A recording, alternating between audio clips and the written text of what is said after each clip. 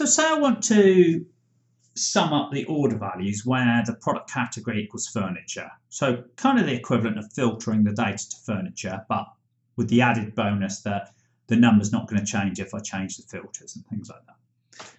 So let's start with SUMIFS. And first off, it says what's my sum range, which just means that, where are all my numbers really. So that's here, okay? And then it's kind of where's my criteria 1, it's called. So criteria range 1 is my product category. So make sure I highlight the entire column there the same. And then my criteria, my actual criteria as I set is furniture. So in other words, I'm saying where this column range equals this value, furniture.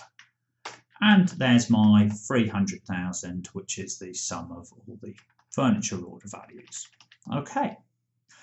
But there is a top time saving tip on all of that, and that is to turn this into a table, which is Ctrl+T. Now I've got it the formatting set up and that, so you might have to play around with defaults yourself. But essentially, now that's a table. If I delete that formula, I'll do the whole thing again. So this time I'm going to say SUMIFS.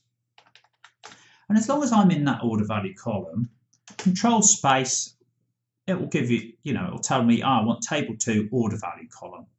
And the bonus of that, of course, is that one, you can, well, several bonuses, but one is you can read it like a normal English language, but also if any extra data comes on, it's going to pick it up. Next is the product category, which is that. And I say, I want it to equal that. Now there's no that's not in a table, so it's not coming up with just still E4. Right, there's my number.